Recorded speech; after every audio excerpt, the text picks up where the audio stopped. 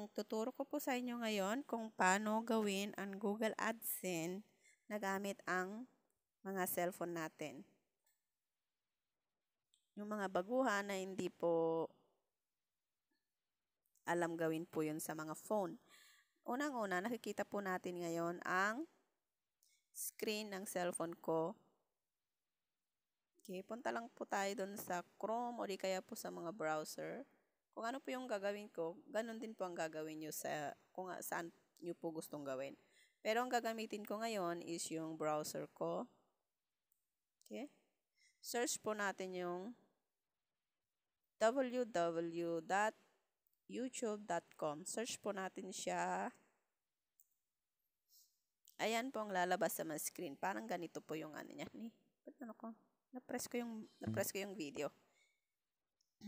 Ganyan po yung lalabas. May makikita po kayong tatlong bilog po sa sa right side. Press po natin siya. Tapos makikita nyo po yung setting, privacy and terms, feedback, help. Press natin po yung desktop. Para po maging desktop mode yung cellphone natin at magawa po natin yung Google AdSense. Okay. Naku po. Naghahang na naman. Kaloko. Dali lang po. Sandali lang po. Ayan. Gumalaw na. Ayan. Zoom po natin para makita po natin. Dito po sa right side, makikita nyo po yung profile picture natin. Press po natin yon. Ayan.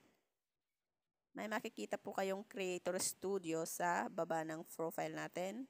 Press natin ulit.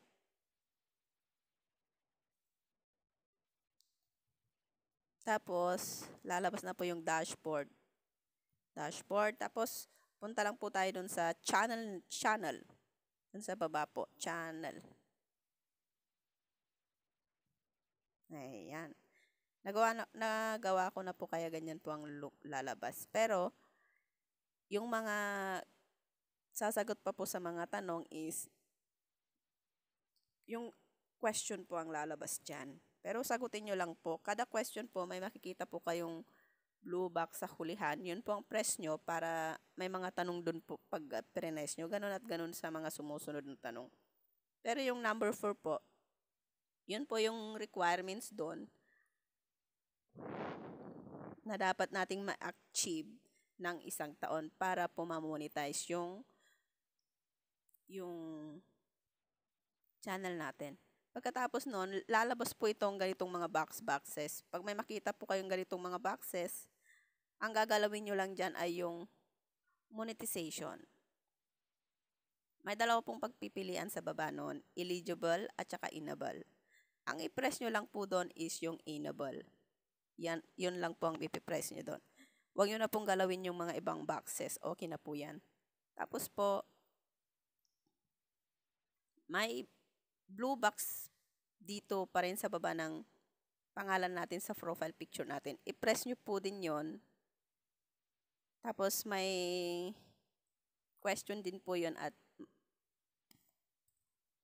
pag nasagot na po yon, ang lalabas is partner verified na po yan. So, ganun lang po kasimple.